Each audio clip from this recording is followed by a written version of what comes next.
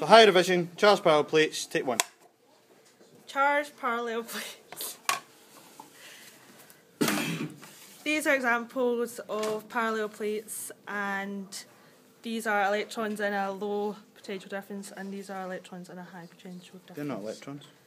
Oh, they're not. What are they? Protons. Protons. And what does this graph show? What does the graph show? So if the proton's getting bent down, what does that mean?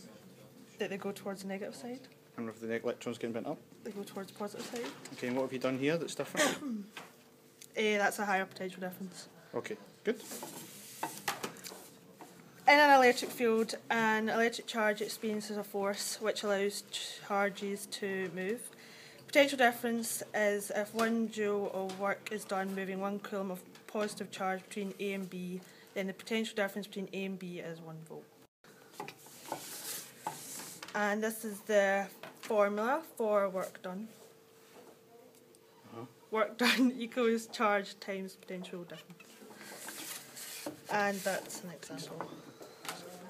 Okay, well done.